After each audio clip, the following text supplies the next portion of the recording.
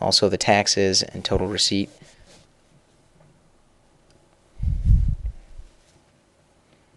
Close out of that. Then we'll create this receipt.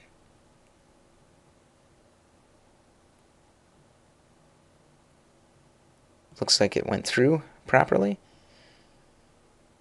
Gave us a receipt number up there in the upper left-hand corner. And let's take a look at the actual receipt document, as it would look as printed to either a file or paper. So here's all the information that we entered in. All the important details on a receipt like this.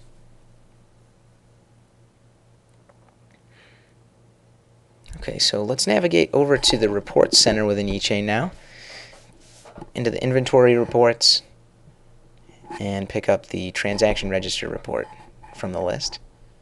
I'll enter the proper warehouse information, the from date, also the to date, and we can select what type of transaction we're looking for, and the item name. So keep following our 5mm steel plate here through the process, and this is the report that it generates once we go ahead and select it. As you can see, converted quantity, we've got 5, transaction amount there, 110. So you can see this transaction actually did take place in the system as we processed earlier.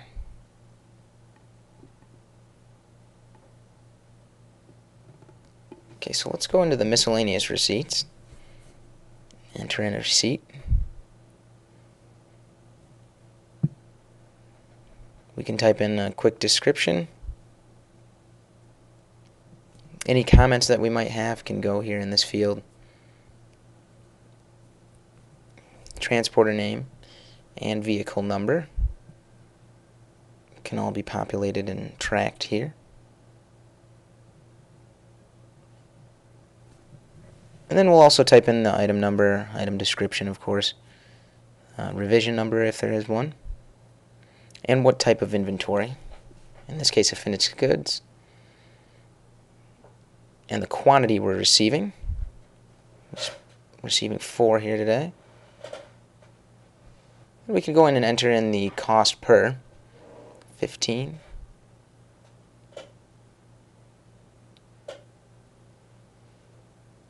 The lot number as well.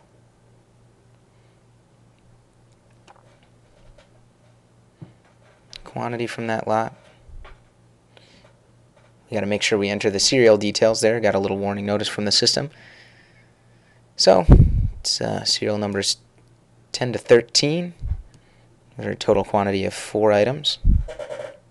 We'll go ahead and save this.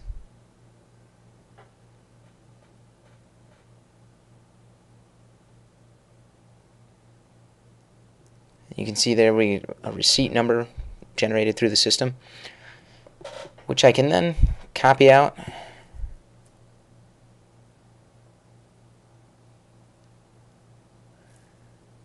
check my quantity on hand here.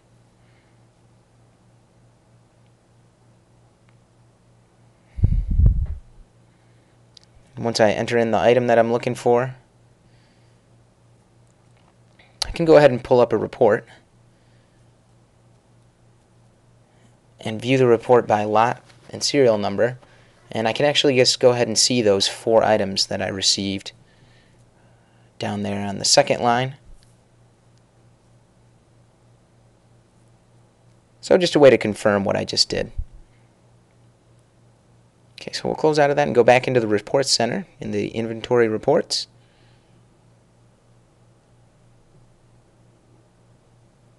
And we'll have a look at excuse me, a stock valuation report today.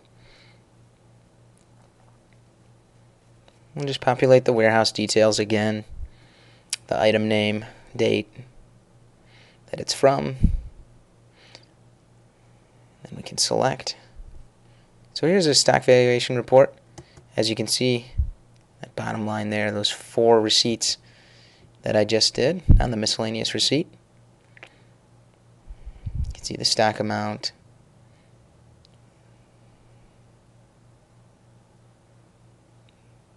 Any total amounts there as well. Okay, so back to the inventory tab. Do an inquiry, item cost search.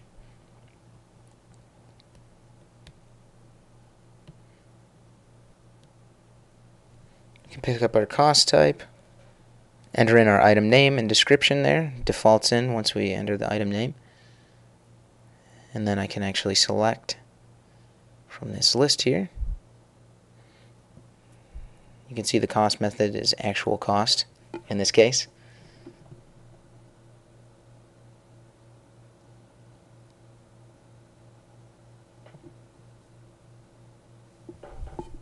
Okay, so let's go into the sales order return screen.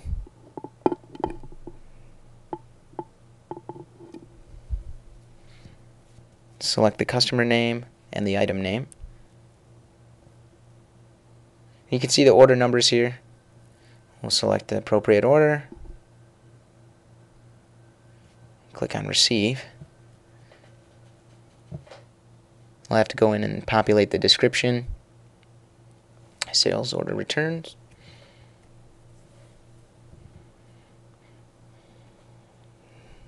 I want to pick up the sub-inventory category of finished goods. And the number that were rejected. And we can go into the tax information here. And I want to make sure that we've got the proper tax details and freight details, things of that nature, when we're doing this return. So the system's given me a warning here that we need to enter in some additional information. We'll go ahead and do that.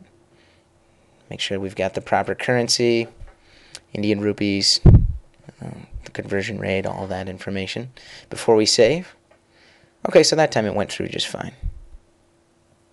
Now let's go to the lot and serial number details.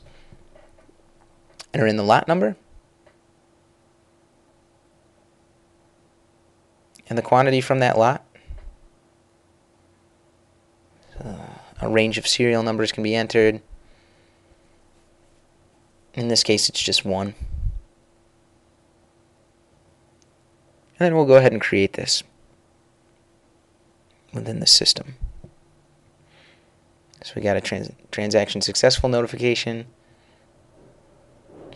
And we've also got the option of creating a replacement order when we do a return like this to make sure that we've got proper goods, even though one was returned. So there you go. You can see the replacement order. I can go ahead and click on that, and it's going to populate all of the appropriate information automatically through eChain. And that way we can quickly process the replacement order. Let's go back to the inventory and do a transaction summary search. Make sure I populate my dates again and my warehouse. Select the type of transaction that I'm looking for. Here you can see a transaction summary. Click on the details. You can see the amount, the unit cost.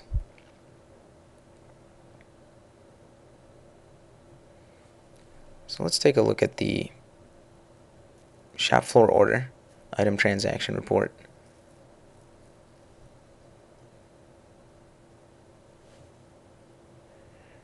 We want to look for an unallocation transaction. Click on the details, check this line item,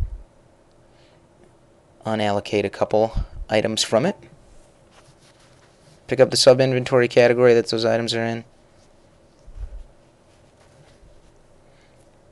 You can also select the lot and serial number that we want to unallocate from.